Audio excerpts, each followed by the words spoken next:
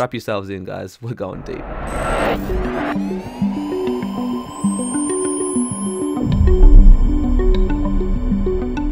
Man, people have been arguing over what God is since the dawn of time. Some people believe God is some bearded dude in the sky who judges you for masturbating, and others believe there is no God at all, which is just as insane in my opinion. So I'm not going to participate in tomfoolery by trying to explain the inner nature of God. It's like, how am I supposed to know? It's unknowable. The purpose of this video is to explore the divine paradox, how it applies to us, and sharing potential spiritual traps that many fall into, including myself. So even though I don't want to fall into the trap of trying to define something that's undefinable, for the sake of this video, let's refer to God as the never-changing substantial reality that underlies everything we know in this universe. There are many names for it: God, Source, Absolute Infinity, the Creator, the Programmer, Infinite Love, Divine Intelligence. God, or what the Hermetists name the All, is by its very essence unknowable. However, there are certain truths connected with its characteristics manifested within existence as far as the human mind can grasp. Firstly, the All must be all that really is. There can be nothing existing outside the All, or else the All will not be the All. 2. The All must be infinite, no beginning and no end. For there is nothing else to define, confine, bound, limit, restrict the All. 3. The All must be immutable, constant, never changing. It cannot be added to nor subtracted from, increased or diminished. It must have always been and must always remain. And 4. The All is law itself, from which all laws emerge. Nothing but the All can escape law, period, at least without negative consequence. So even though God and his intentions cannot be known by humankind, what can be known are the natural laws that construct this very existence. And these natural laws are universal and immutable, meaning that they have always been true and will always remain true whether your perceptions align with it or not. So do not mistake natural law for religious doctrine. If they're not true 100% of the time, then it's not a law. The Hermetists believe all theories, guesses and speculations regarding the All is but the childish efforts of mortal minds trying to grasp the infinite. This pursuit has always failed and will always fail just from the very nature of the task. Those who pursue this rabbit hole end up traveling around and around in the labyrinth of thought, kind of like a hamster which frantically runs in its hamster wheel, traveling forever and yet reaching nowhere, just to be standing where he started. This is a common mistake when people try and seek the existence of God within existence itself. But how can the universe be created by the All if the All is infinite and cannot add nor subtract a portion of itself, since there is nothing new outside the All? Well, similar to how you create a universe of your own in your mentality, so does the All create universes in its own mentality. As the first Hermetic axiom states, all is mind. When we create, we don't use outside materials, nor do we take away a portion of ourselves, yet our spirit pervades our mental creation. Think of famous comic book creations such as the Marvel Universe created by Stan Lee. The Marvel Universe, along with everything in it, including all superheroes and villains, are mental creations of his mind. These characters may be imaginary from our perspective, but they symbolically reflect human nature. And to the characters in the story, the world is very real and kind of takes a life of its own, but still bounded by the laws of that particular existence. It's not like when you draw a cartoon character that suddenly jumps out of the page into the third dimension, right? Now imagine Spider-Man going around trying to find his creator within the Marvel Universe. It's safe to say that he will be chasing his tail until the end of time. Stan Lee as we know him doesn't exist in the Marvel Universe. Spider-Man may be able to find a glitch in the Matrix or an Easter egg, or even go on some crazy psychedelic journey where he communicates with his version of Stan Lee, but no matter what, he cannot be Stan Lee. Each character has a divine piece of his essence which underlies all of reality within the Marvel Universe, but they are not him per se. Enough said. Anytime you need inspiration, I'll be right here. And this kind of points out the absurdity of people arrogantly claiming, I am God. Just imagine Spider-Man announcing, I am Stan Lee, or Harry Potter saying, I am J.K. Rowling. It sounds kind of ridiculous, right? Especially because they're claiming to be something that's completely outside their capacity to understand. Now, of course, this analogy is inadequately incomplete since it represents the mental images of the finite mind, which our minds can grasp, while the universe is a creation of infinite mind, which is unknowable. However, it's all a matter of degree in which the same principles operate. In this case, it's the principle of correspondence, as above so below, since our universe is fractal by nature. And remember that recognizing principles and trying to understand the creator of those principles are two completely different things. So while the All is above all natural laws, we are bounded by it.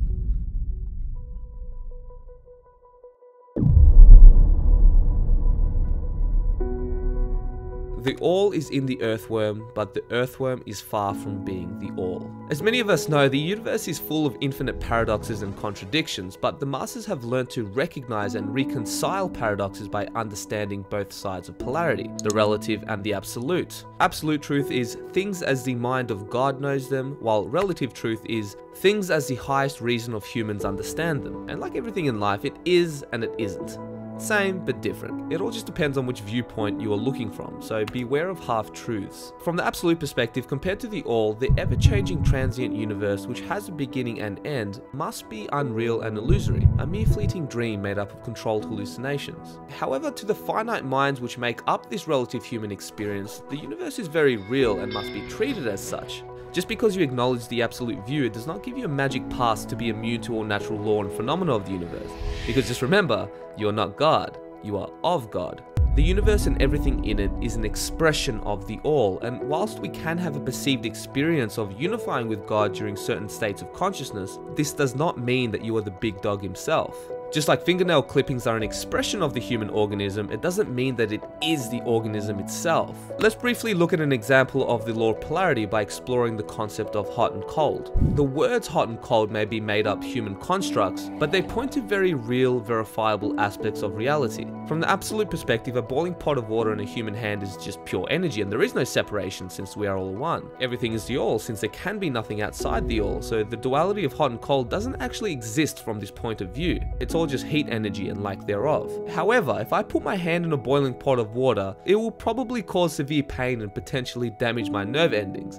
That's real, that's a fact. You may be able to gain super monk powers and detach yourself from your body, but the fact of burning, decaying flesh still remains. You can say you're God all you want and that this reality is an illusion, but you will burn your hand if you place it in boiling water. And if you subscribe to this polarized absolutist approach and act, live and think of this universe as a mere dream, then that's exactly what life is going to be. And like a sleepwalker, you will drift through reality, walking around in circles, making no progress, until you are inevitably forced into a rude awakening by falling and bleeding over the natural laws which you ignored. Or as it states in the Kybalion, they are broken against the rocks and torn asunder by the elements by reason of their folly. Even though your true nature is a divine expression of the all, you are still bound to a physical body. So it may be wise to humble yourself and learn to recognize how these laws operate instead of thinking you're above them. Otherwise, life will eventually hyperslap you back to earth, no matter how wise and enlightened you may be. Perhaps children of God, or God with a lowercase g, since we are creators of our own reality, but you are far from being the all, at least during this lifetime. The very fact that you are having a relative experience implies that you cannot be the all, since it's formless, yet it's still inside you. That's the divine paradox.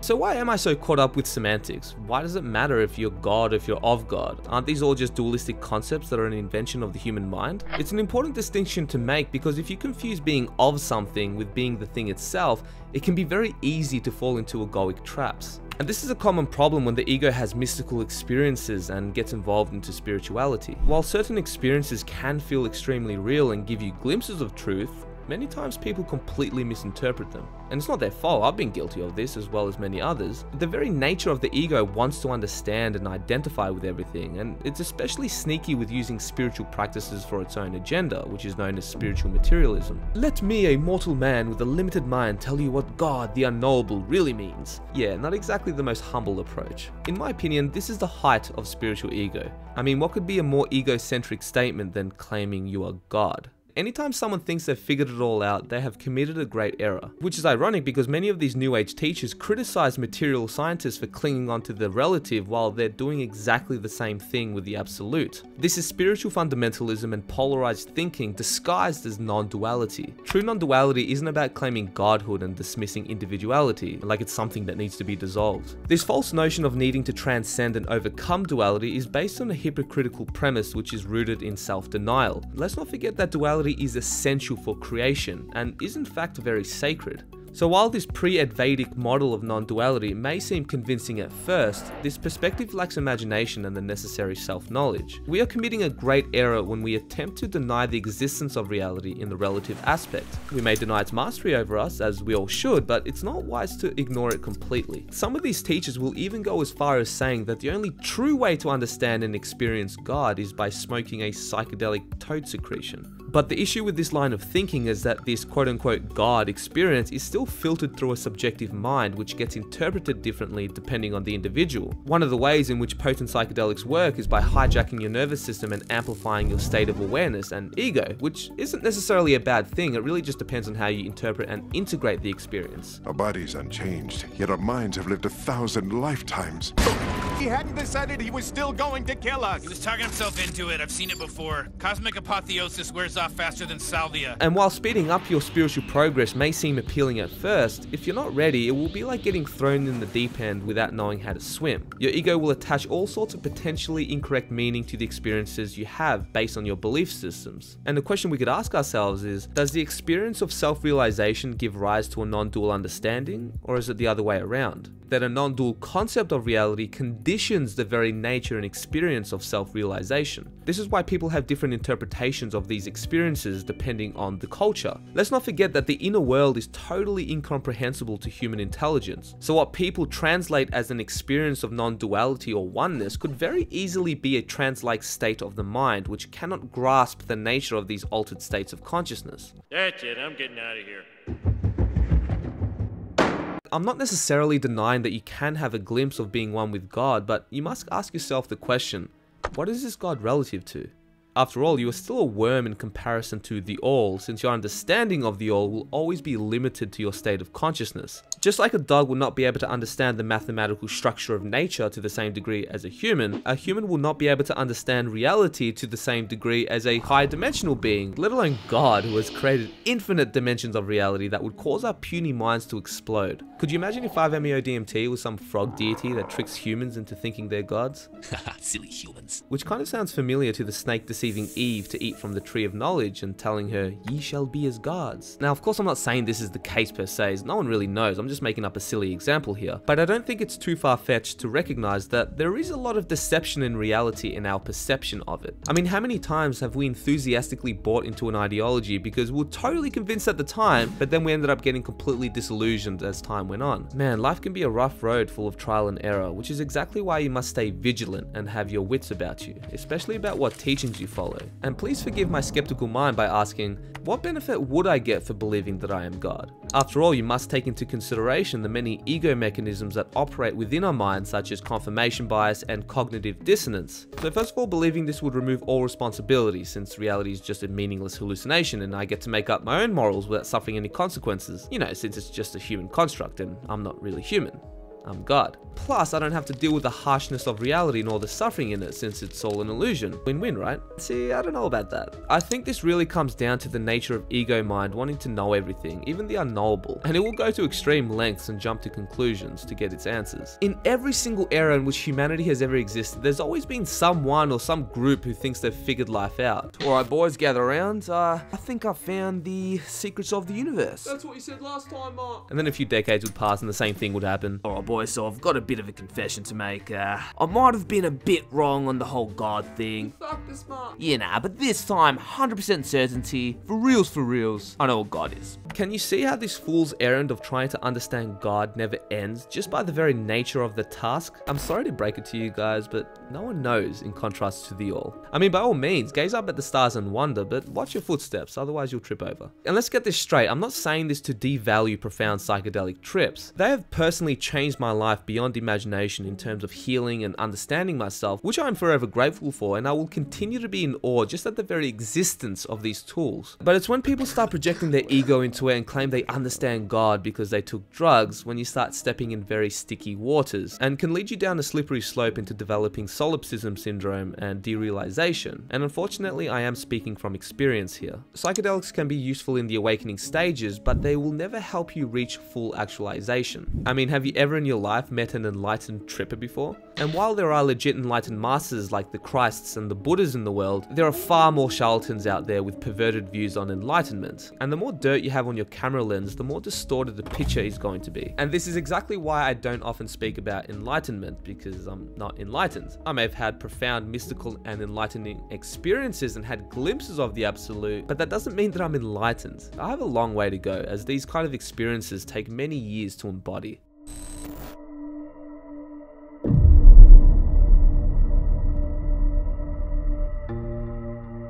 This is the divine reality in many ways. After all, it's only in the relative plane where things actually happen, literally. This is where the divine gift of consciousness expresses itself in infinite degrees and where everything comes together, which is a freaking miracle to witness. We are ineffably lucky to be here and even have this experience at all. It's the separateness of reality that's illusory, not life itself. And if everything's God, then shouldn't you treat this reality as a divine gift instead of denying it?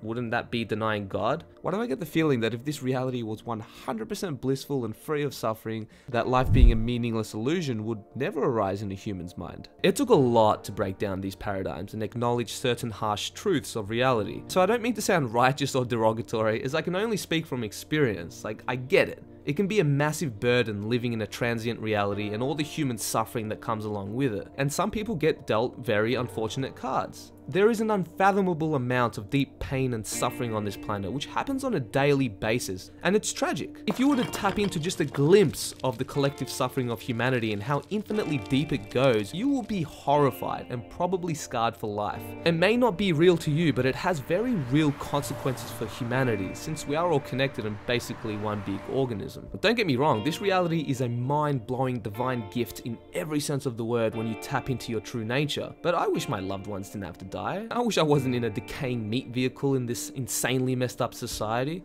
I wish people weren't committing suicide every day. I wish child trafficking wasn't real. And you may say I'm just projecting my judgment into it because I don't know what God's plans are or why there is so much suffering in the world, and you would be right, it's not my place. But that's the thing, I'm human. How can you blame me for being upset about these things? And I think this is an important key that's missing from many of these quote-unquote spiritual teachings, and that is sincerity and genuine compassion for our brothers and sisters who are suffering. But it's all real, it's all happening. And whether you like it or not, your actions does have a massive effect on humanity. And while we should all ultimately aim for unifying with God and not dwelling in our human problems too much, we must also acknowledge and honor the stage we're at. I highly doubt we're going to get from war, famine, and slavery, which is where we're still at today, to instant enlightenment and godhood and slip into a reality where darkness doesn't exist and it's all light and bliss. I think that may be a bit idealistic. Who knows, maybe one day in the future when we evolve into higher dimensional beings where duality doesn't exist and we become closer to the all, we can get away with not doing anything but just meditating and dancing in the Garden of Eden. But right now we are in a third dimensional earth plane where shit is going down and a lot of real human beings are suffering here.